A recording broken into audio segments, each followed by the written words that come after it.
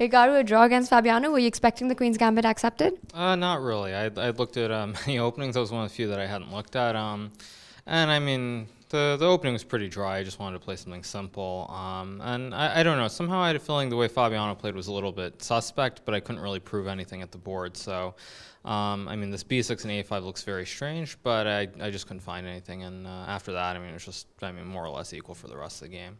Right now, getting white with Fabiano at this stage of the tournament was probably what you wanted, but couldn't get anything out of the opening. A little disappointed with that?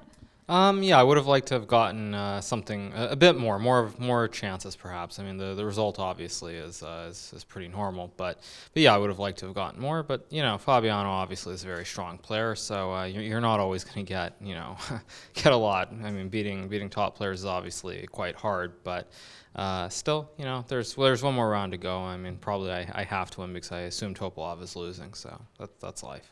Right, quite a few players at the top. Strategy for tomorrow? Anyone in specific that you would like to play tomorrow?